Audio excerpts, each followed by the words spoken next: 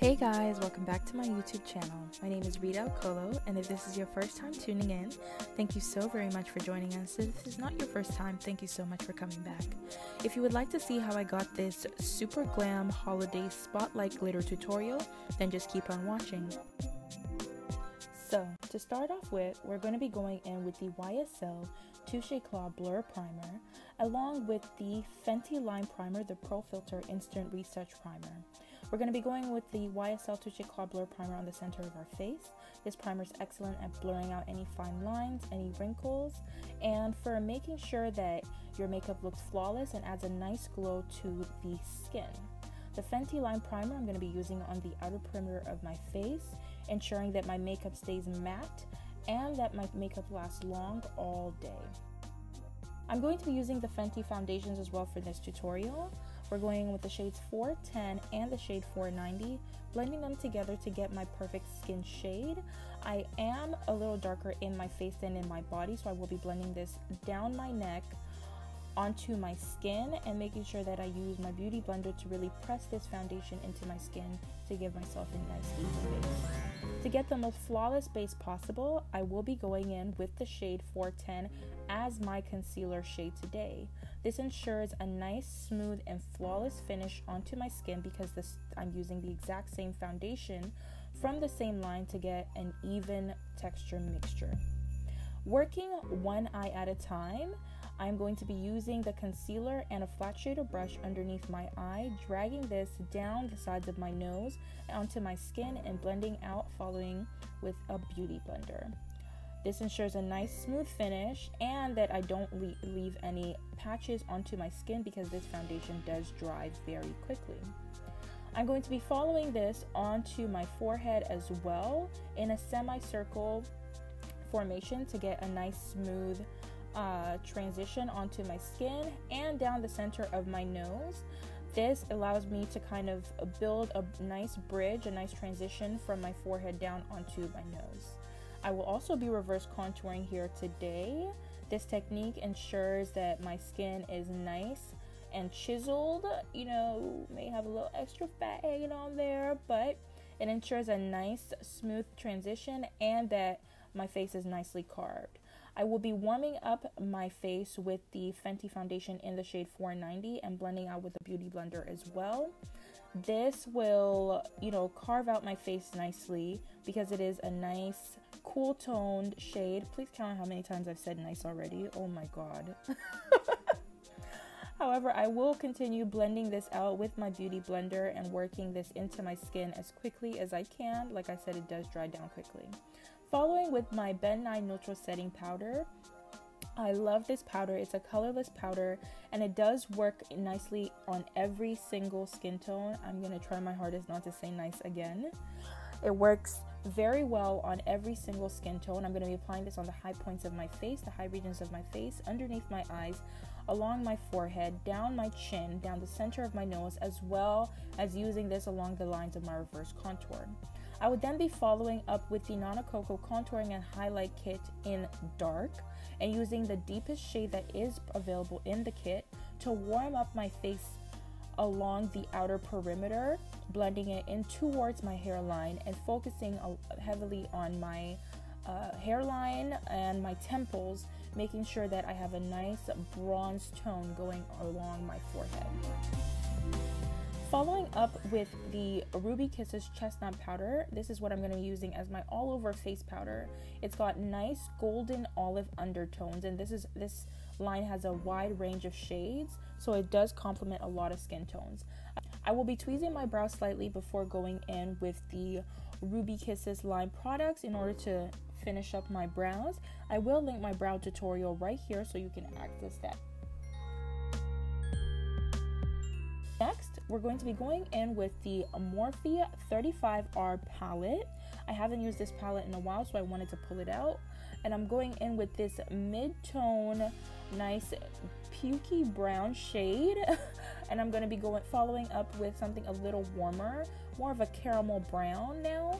And I'm using this as my transition shades, swooshing back and forth along my crease. Next, going in with this brick brown shade, I'm going to be swooshing this back and forth as well along my crease to deepen up my transition shade and add more depth and dimension. Following this, we're going to be going in with this rich chocolate brown. I'm going to be patting this on the outer portion of my eye, really making sure I'm applying as much product as possible on the outer third of my eye, and following the same technique, I'm going to be applying this onto the inner third of my eye. We are creating a spotlight smoky eye, so we do want to make sure that the outer third and the inner third of our eye is as pigmented as possible with whatever shades we do want to use, and creating a nice bridge in between with the transition shade. Next, we're going to be going in with this charcoal brown. It does look a little more purpley, but it is more of a deep charcoal brown. I'm going to be deepening up the outer third and the inner third of my eye with this shade to add more depth, more dimension, more of a smokiness to the eyeshadow look. Following this, we're going to be going in with the NYX concealer in Nutmeg. I'm going to be using this to carve out the inner portion of my eye, the 2/3, and I'm going to be following this with this nice bronzy shade from the palette. It's a gold reflex shade, and it's so beautiful. I didn't even need to use any Fix Plus on my brush in order to get it this pigmented onto the lid. And I'm following up with that charcoal brown in order to blend seamlessly the outer edges of the shadow. Following up, I'm going to be using this glitter shade here. It's got bronzy gold reflex, beautiful bronze gold reflex in it, and it just complements this look so nicely.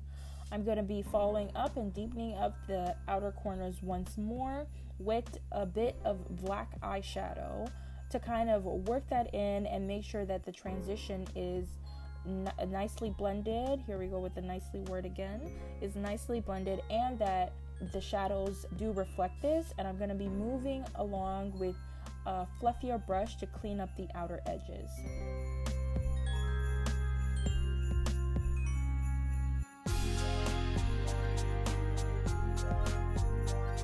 Next, I'm going to be going with my favorite mascara, which is the Too Faced Better Than Sex mascara. I love this mascara. It coats the lashes nicely, and it does separate them nicely as well. Following this, I'm going to be pairing this with some wispy lashes, just popping these onto the eye.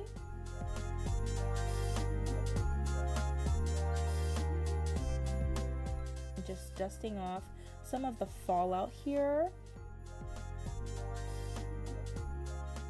Following this, I'm going to use the NYX pencil in nude, I believe. I will link everything down in the description bar, and using all the dark shades from the top lid on my bottom lid to smoke out my lash line. To smoke it out even further, here's a trick I had mentioned before.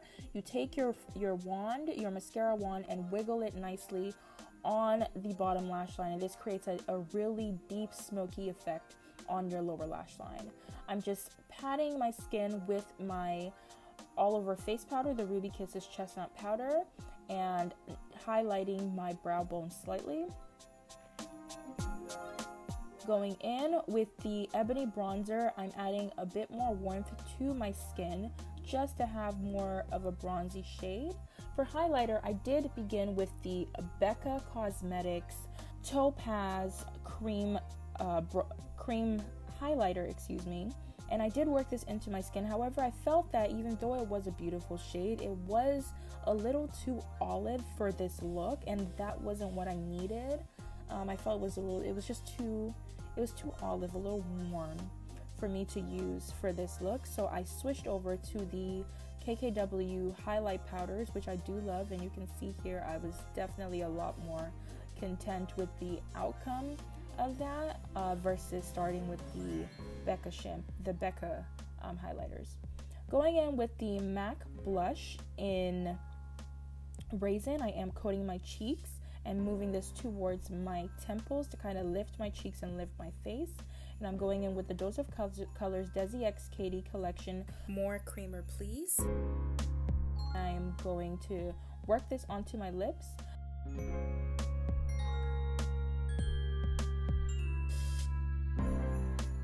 And then I'm going to be going in with the Over the Top lip gloss as well from the collection.